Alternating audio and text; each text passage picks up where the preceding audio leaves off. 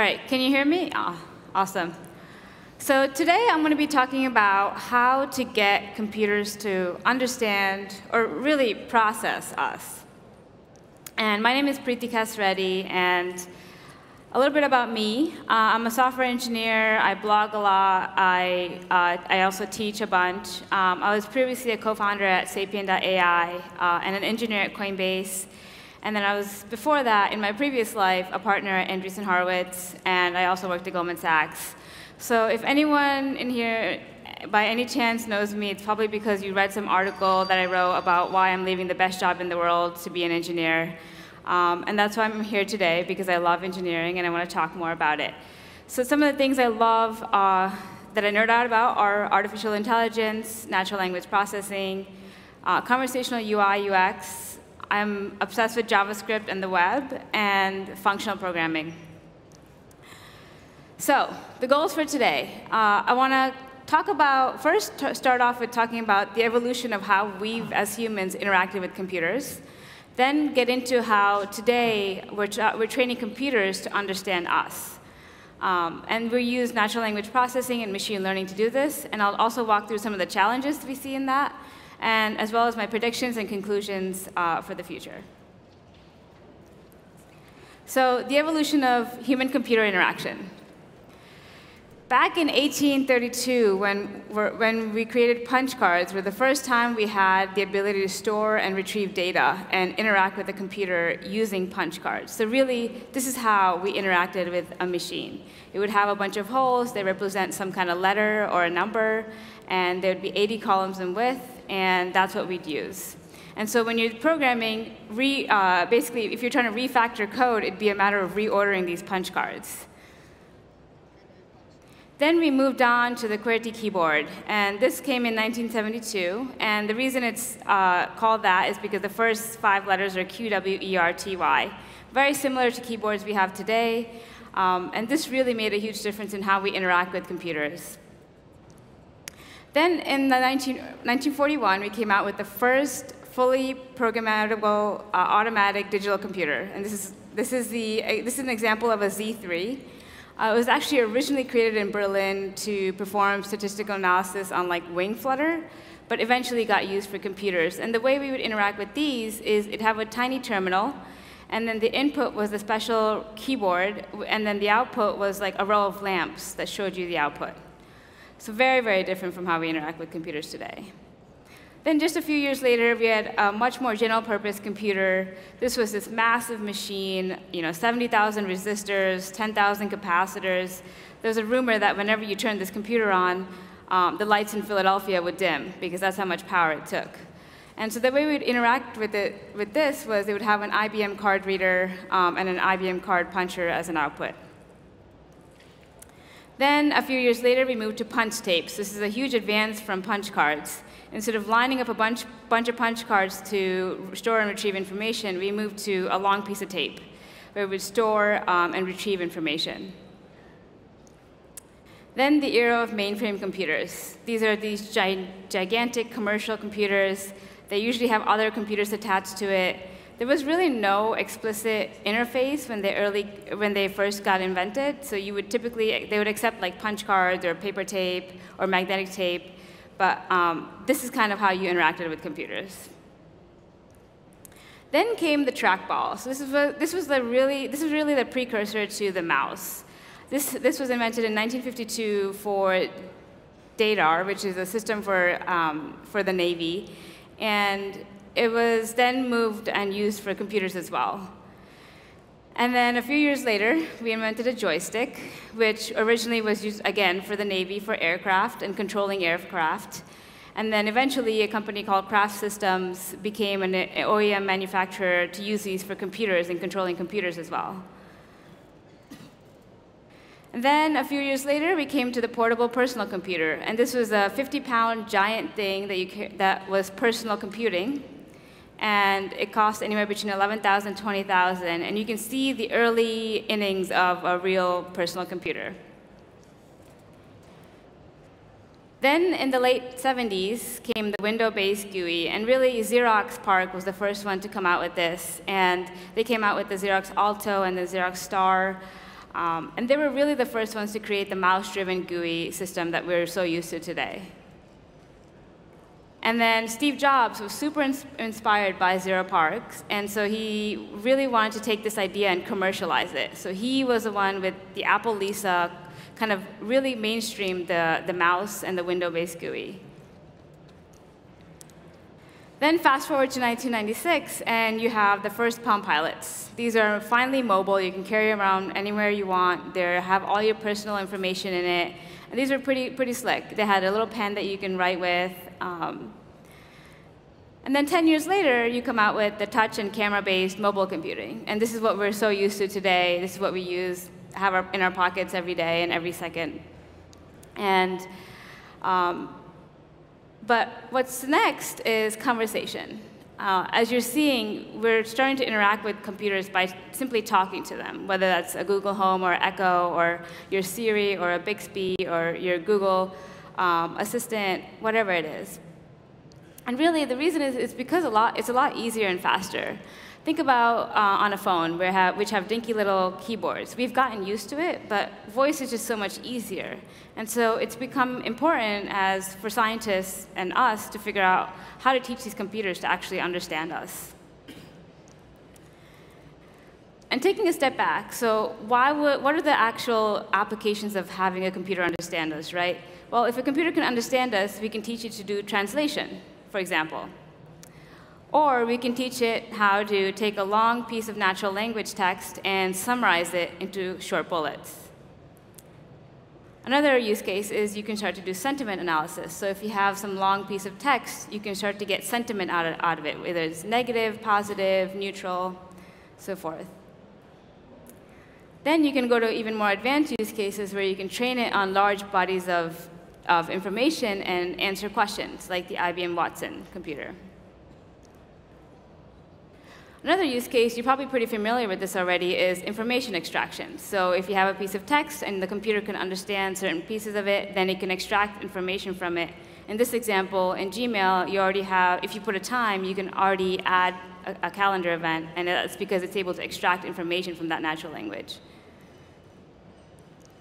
And my favorite is because voice-driven assistance. So you have some task, like let's say you have to mail something.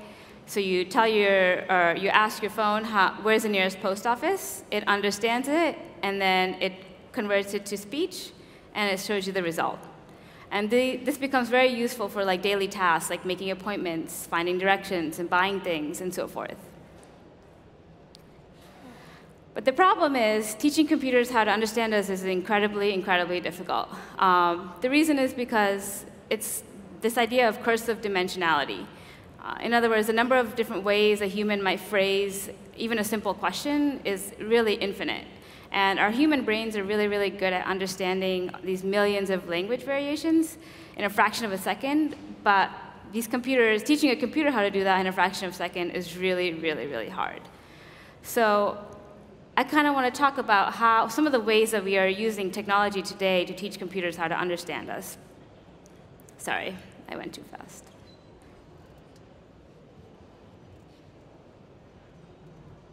OK.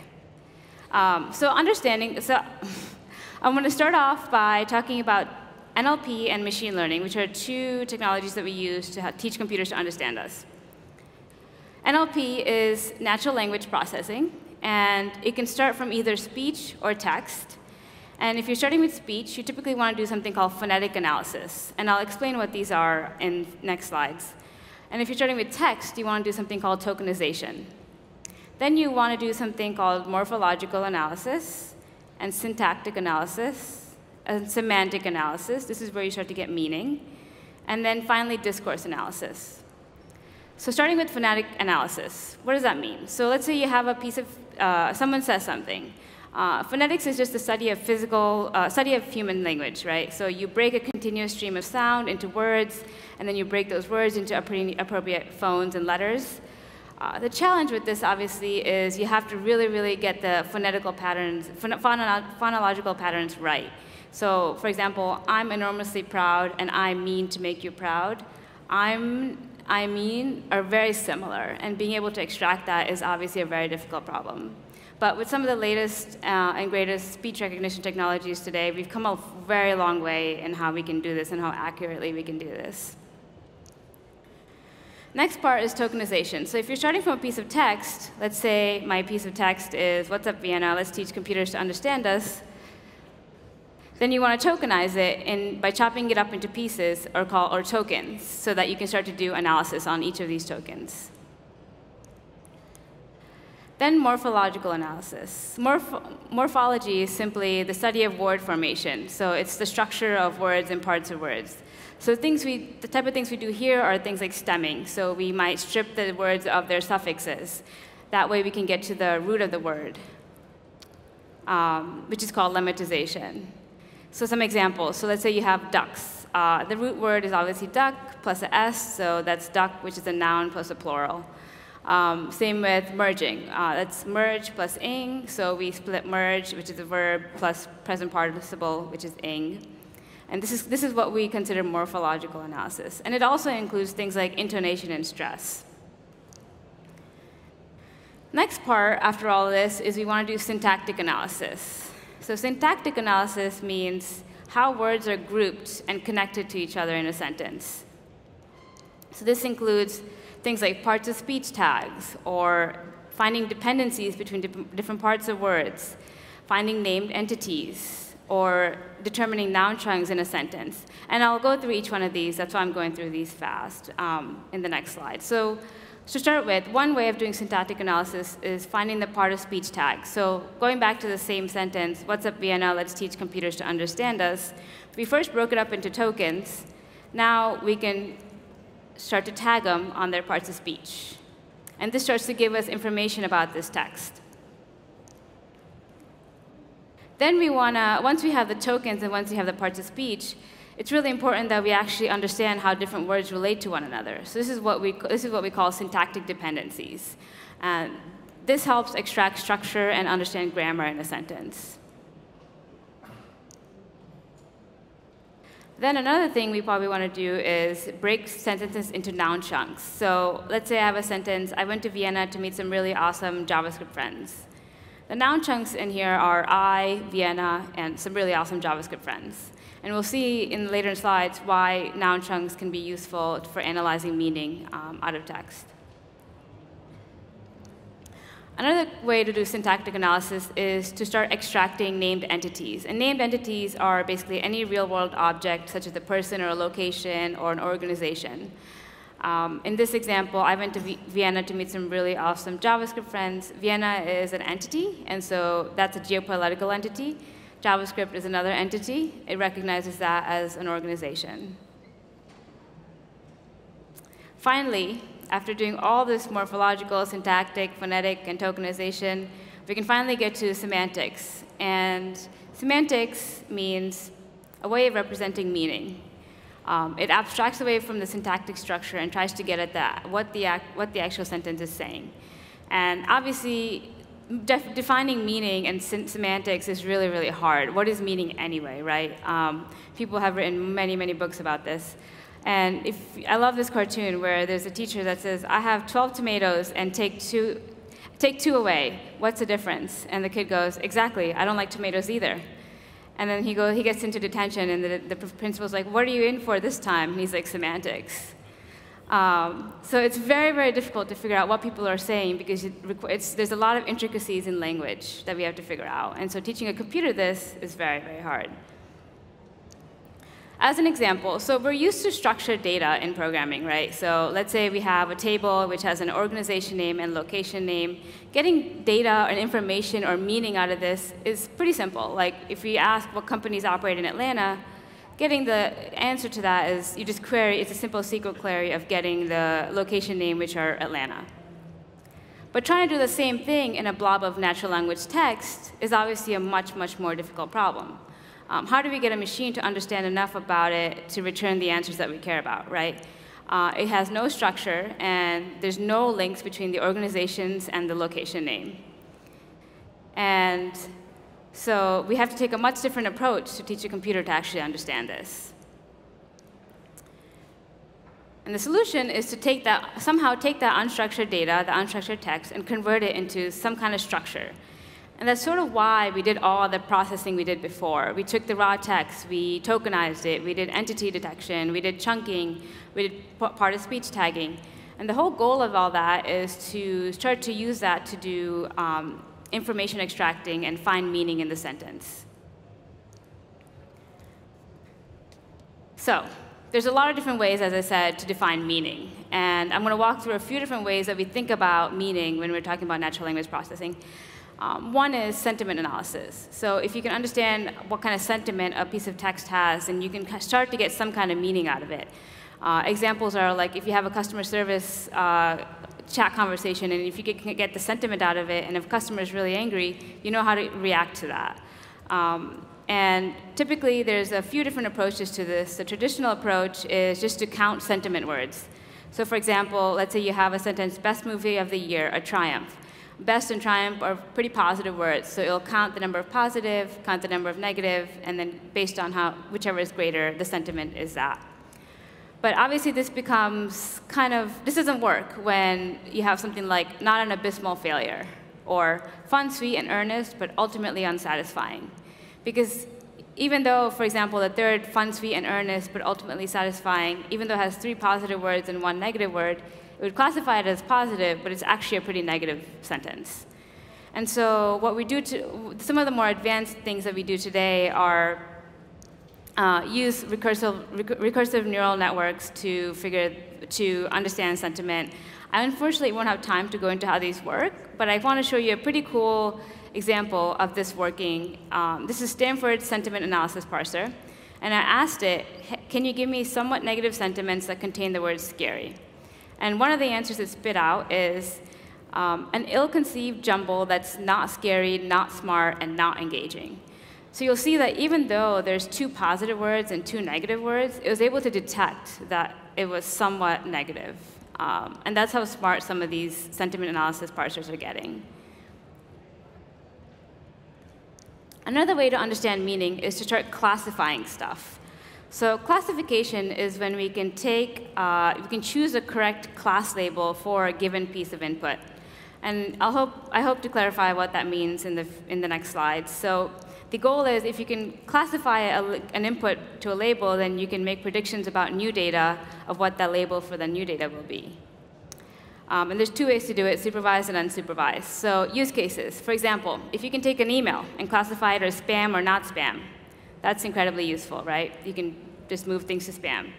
Another use case is if you can classify an article into its topics. So whether it's sports, health, fitness, running, that's another classification task. Or you can even classify words. So let's say you have the word bank. Bank can mean very different things in different contexts. It can mean a financial institution. It can mean a river bank. It can mean the act of depositing something into a financial institution. So being able to classify it into that is another classification task. And I'll talk about how we do it. Quickly talk about how we do this classification. So what we do is we do something called training. So we have a bunch of input data. And what we do is we take this input data and we determine what features are important for it to determine the right label for it. And we build a feature extractor that extracts that feature from that input. And so then taking all the input, we extract all the features, we create something called a feature set, which is information about all the input. And then we feed it into something called a machine learning algorithm. And then when we have data that doesn't have labels, we can use the same feature extractor to extract the right features from the input, feed it into our classifier model, and we get a label. It looks very, very complicated, I'm sure, if this is your first time seeing it, but hopefully walking through an example will clarify what I mean. So the steps are, I'm going to skip this slide, because I'll walk through each step. So we're going to take a task of classifying a bunch of names into male or female. And so to do that, we first want to decide what features for the input are relevant.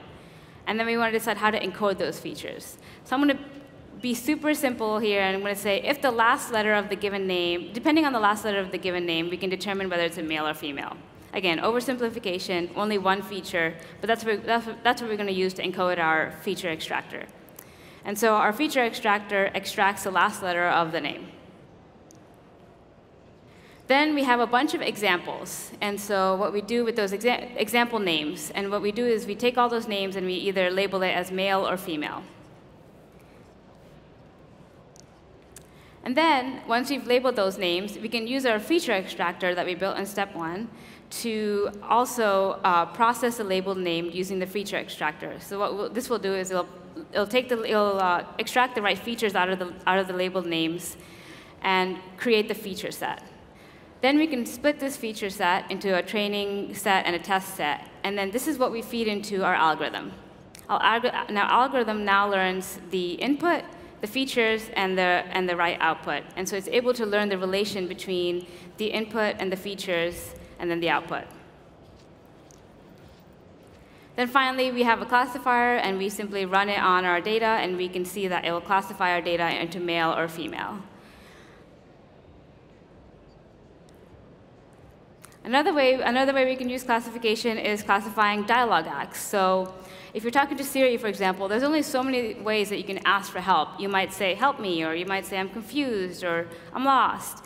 And so you can start to build a model where you train it on certain user utterances that are similar or have certain words, and it's able to classify future user utterances as that.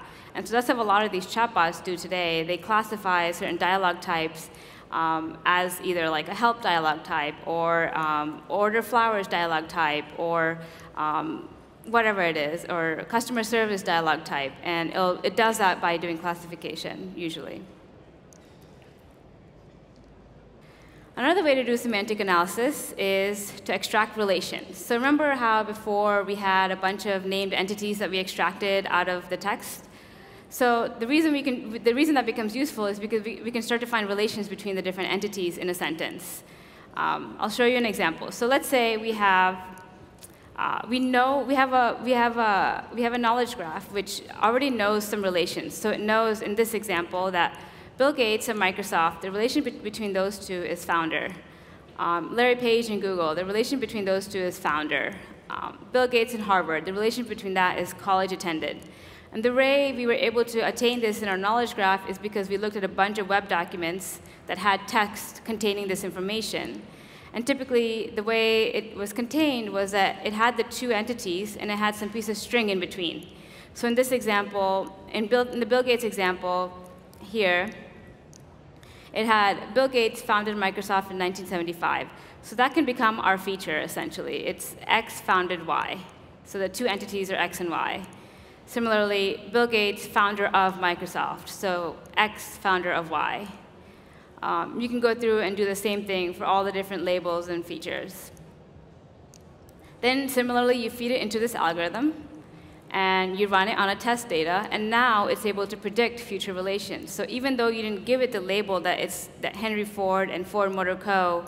the relationship between that is a founder, it's able to classify that as a founder relationship. So these are some of the ways we extract meaning out of text. Obviously, there's a lot of challenges. Well, the two biggest ones are ambiguity and context, lack of context, basically. So take the sentence, I made her duck. There's 5 ways to actually interpret this. You can say, I cooked waterfowl for her benefit to eat. I cooked waterfowl belonging to her, meaning I cooked her duck. I cooked the plaster duck she owns. I caused her to quickly lower her head or body, like some kind of, I made her duck. Or I waved my magic wand and turned her into an undifferentiated waterfowl. So how do you determine what this means, right? Like, this can mean all of these things. The reason it's so ambiguous is because, for one, duck can be a noun or a verb. Her can also be possessive or dative.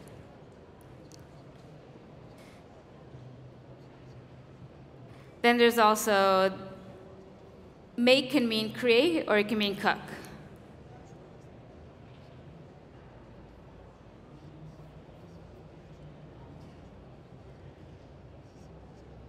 And then lastly, make can be, it can be transitive, it can be ditransitive, and it can be action transitive. So these are all the syntactic ways and morphological ways that we can analyze these 4 simple words. And so the possibilities become endless at this point. And not only that, but phonetically, it also becomes incredibly ambiguous. You can say, I made or duck, I'm ate or duck, I made her duck, I made her duck, I made her duck, I'm ate her duck, I made her duck, I ate her duck, I'm ate or duck. So you get the point. It's very, very ambiguous from that simple sentence.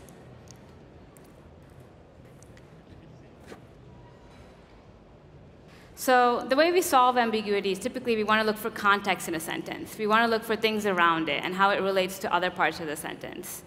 And so we look for things like morphological clues. So if you have an adjective like happy or and you add an S, then it typically means it's a noun. Similarly, you look for syntactic clues, and I'll explain this in the next slide. So context.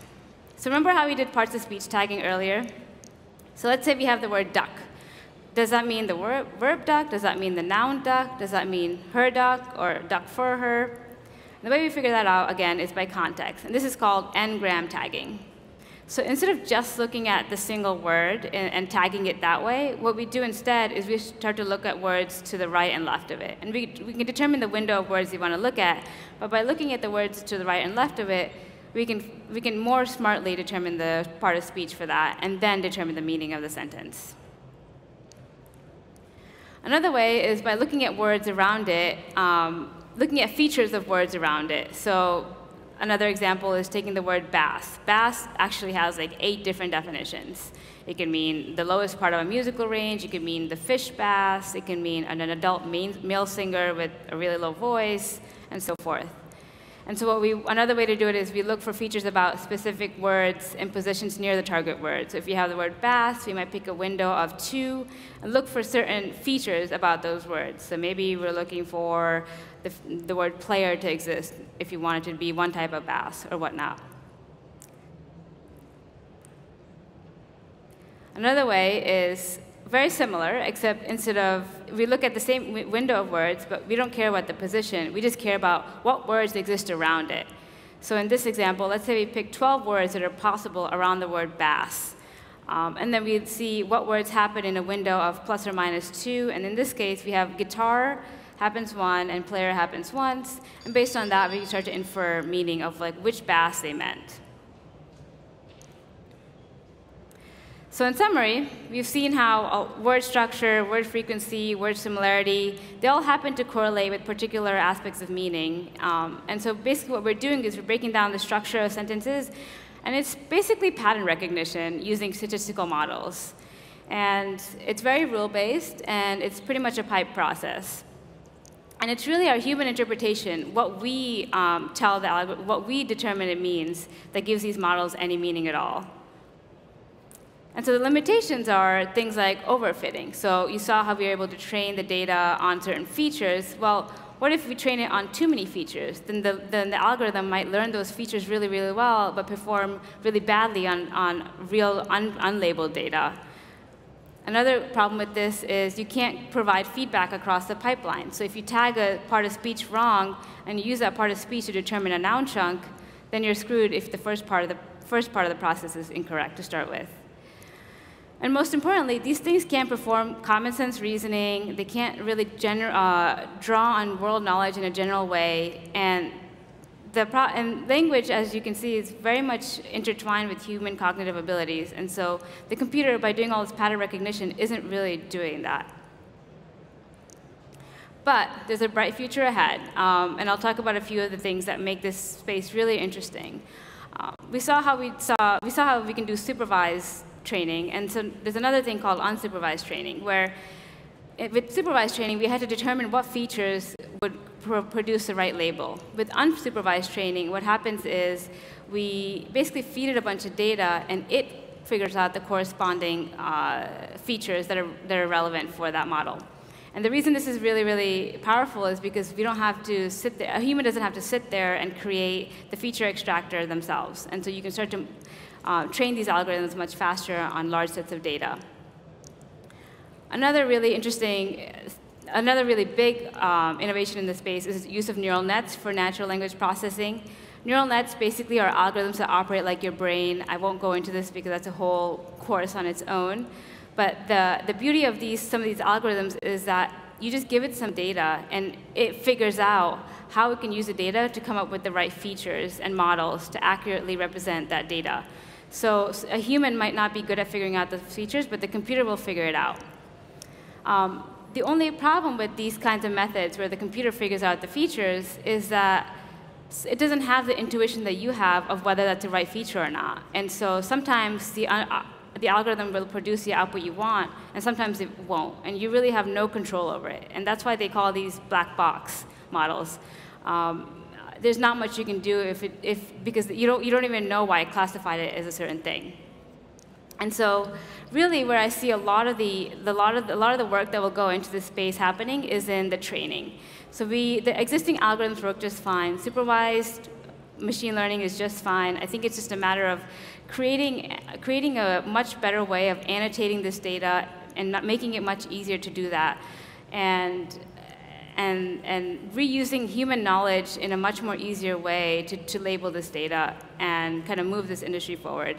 So I think a lot of people in AI, there's a lot of hype about all these algorithms and how neural nets are going to change the world. And I think that's the hype in AI is that algorithms are the future, but I think the hype should be that the data and the training is where a lot of the effort should be going today. And so conclusion. We've come a long way in how we understand natural language. We've got a long way to go, but we have a bright and exciting future ahead. That's it.